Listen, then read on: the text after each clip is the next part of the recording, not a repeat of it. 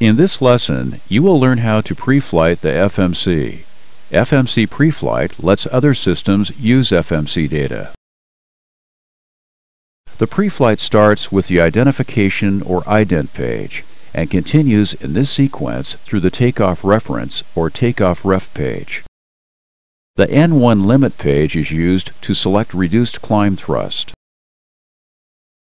After power-up, the FMC shows the ident page. Let's look at the ident page. First, make sure the airplane model and engine rating are correct. Next, check to see if the navigation database is correct. There are two navigation databases stored in the FMC. In this example, the active database can be used from October 31st to November 28th. And the inactive database can be used from November 29th to December 27th. The FMC uses the active database for its calculations.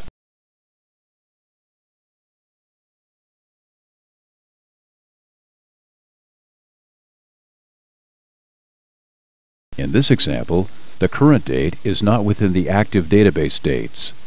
The FMC shows the scratchpad message, nav data out of date. Clear the scratchpad.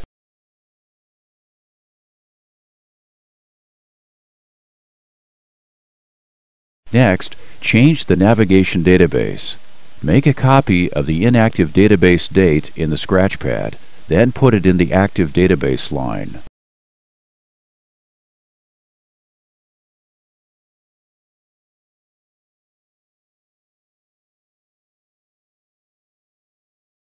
You have changed the active database.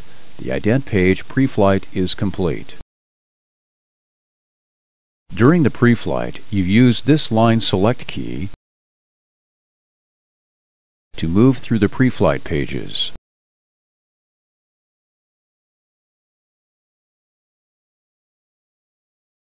Next, show the position initialization or pause init page.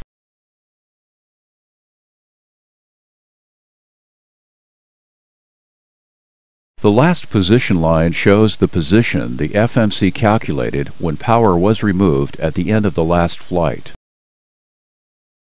Put the departure airport in the reference airport line.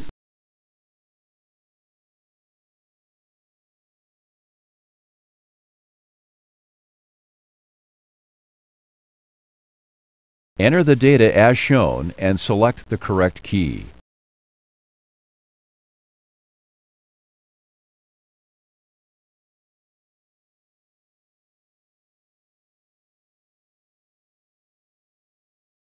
The FMC shows the airport reference point coordinates from the navigation database.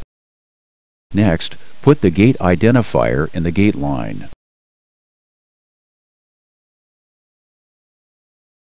The FMC shows the coordinates for the gate.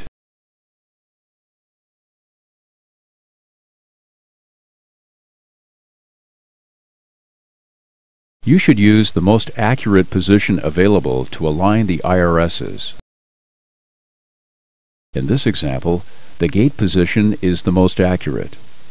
Put the gate position in the Set IRS Position line.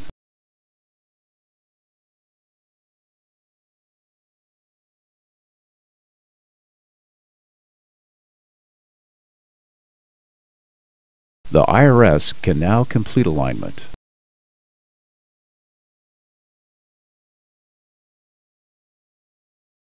You can also put in the position manually. In this example, you do not know a gate identifier, but you know the latitude and longitude coordinates of your position.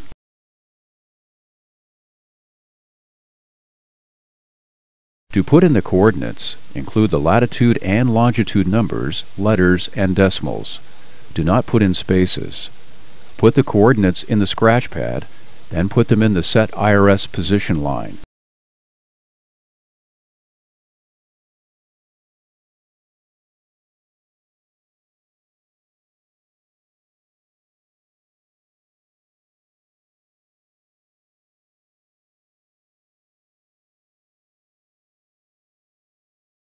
The pause init page is complete. Show the route page. The next step in the FMC pre-flight is to put in the flight plan route. Route page entries are discussed in a different lesson. To save time, I'll put in the route for you. The route is loaded. Show the Performance Initialization or PERF init page. You use the PERF init page to put in airplane and route data for performance calculations. Make sure fuel agrees with your fuel quantity indicators. You can put in the gross weight or the zero fuel weight. Use zero fuel weight for more accurate FMC performance calculations. To put in weights, divide the number by 1,000. Put in the zero fuel weight.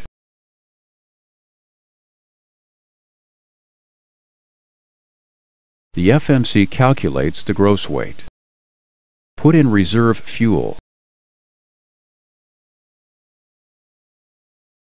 The FMC uses the cost index to calculate economy climb and cruise speeds. It is a number supplied by dispatch. The cost index adjusts the relationship between the cost of fuel and the other costs of airplane operation. In general, the higher the cost index, the faster the economy climb and cruise speeds. Put in the cost index. The FMC calculates a recommended minimum cost cruise altitude. Put in the cruise altitude from the dispatch data.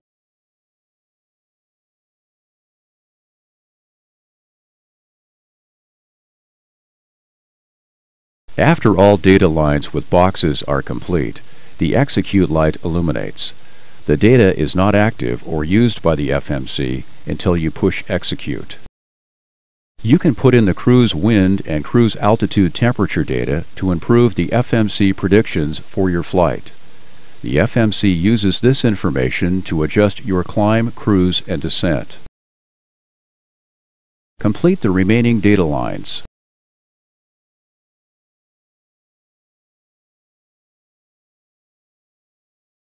Enter this data into the correct line.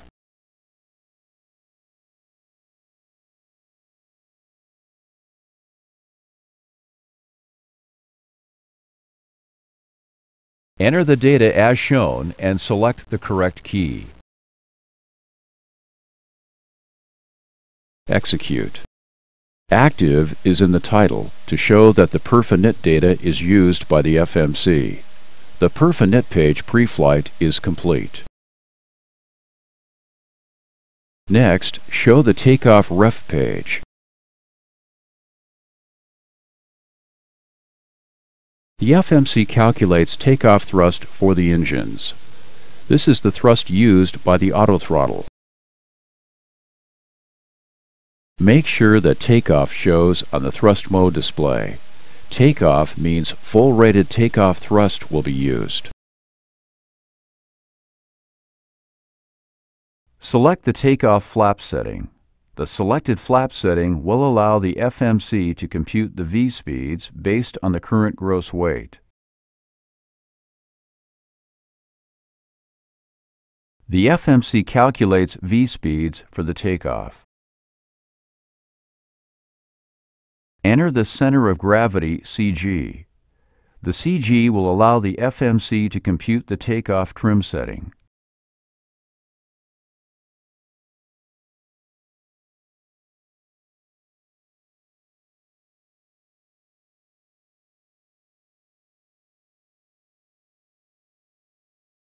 These lines help you show pages that are not complete. In this example, the PERF init page is not complete. Use the line select key to show the PERF init page. The execute light is illuminated. All page data is complete, but the data is not active. Execute. Next, show the takeoff ref page to see if the FMC pre-flight is complete. The FMC pre-flight is complete. We will discuss takeoff shift in a different lesson. You decide to do a reduced thrust takeoff and climb. Show takeoff ref page 2. The FMC can calculate reduced takeoff thrust for the autothrottle. You select reduced takeoff thrust on this page. A runway analysis or other approved airline performance data is necessary to calculate the reduced thrust takeoff or climb entry. For this example, the analysis is done.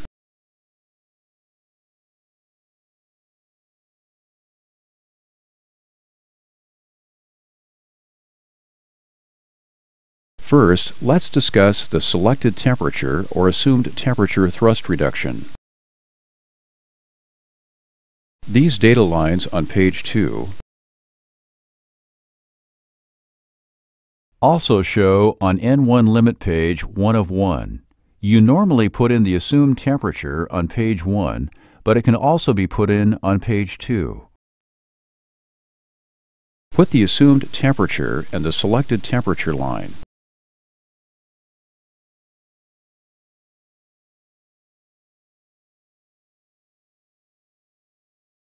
Enter this data into the correct line. If you put in an assumed temperature that is more than the outside air temperature by a large enough quantity, the FMC calculates a lower takeoff thrust limit for each engine. The Takeoff N1 data line heading shows reduced. The FMC commands a reduced takeoff thrust to the autothrottle. The thrust mode display shows reduced takeoff to show that reduced takeoff thrust is selected. The reference N1 bugs do not change. They still show the full rated takeoff thrust value.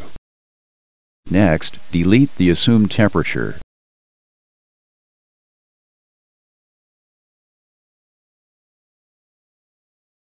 The FMC commands full rated takeoff thrust to the autothrottle. There are 3 optional entries available on Takeoff Ref page 2. Entry of these options refines the FMC performance management. Enter runway wind direction and speed here. Enter runway slope here. Valid entries for slope are U or plus for up and D or minus for downslopes, followed by the percent gradient. Runway conditions for dry, wet, or skid-resistant wet runways are entered here.